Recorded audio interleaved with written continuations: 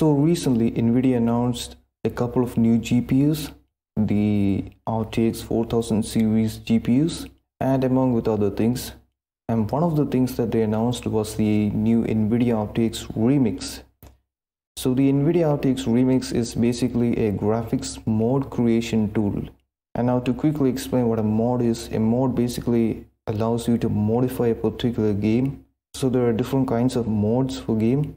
There are mods to add new functionality to games, add new features, and even graphics mods like this that adds new graphics capabilities to a particular game.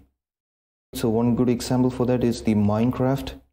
Minecraft have a lot of different graphics mode for it, for textures and even for shaders and such.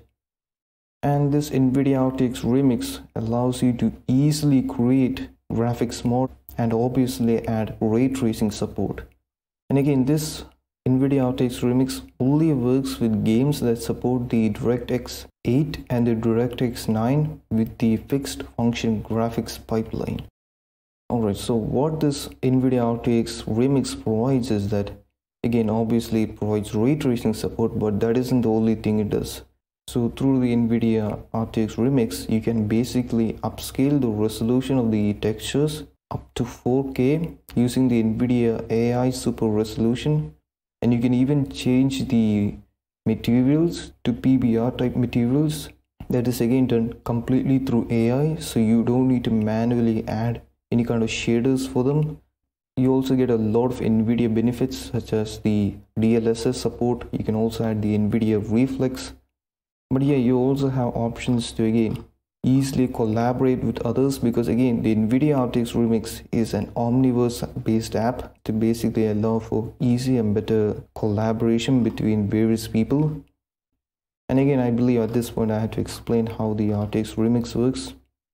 This basically replaces the rendering of a particular game that you're trying to mod with the Nvidia RTX Remix as the renderer, and extracts the assets within that game.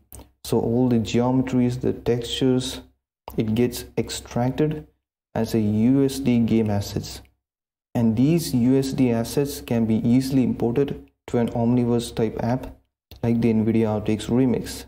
And then you can just modify the assets, so you can add PBR based materials, ray tracing, and so on. And once the RTX Remode is ready, you can basically just upload this, and gamers can just download the mod and use them with the game. And what makes this very impressive is that you can use this RTX Remix mode along with other mods that you're using with the game. So it even provides ray tracing and DLSS to the other modes that you're using. So whether that be character modes or UI modes, all of those things will work properly with this RTX Remix mode. And gamers can even modify the Remix mode if they particularly don't like any of these settings. They can just open the RTX Remix within their own system and customize the experience how they want. So if they want more bloom, they want more emission or more fog, they can easily add that into their game.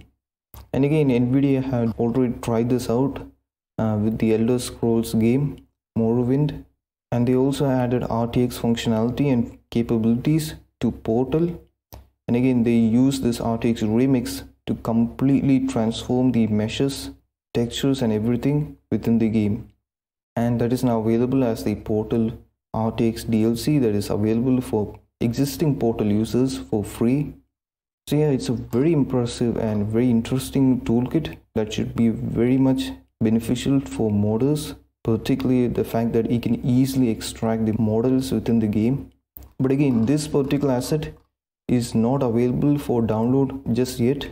You have to currently sign up with Nvidia, and then you'll be notified of when it will be available for you to actually download it. So at the moment, you can't actually download the Nvidia RTX Remix. And yeah, that's about it. Thanks for watching, and see you later. Bye.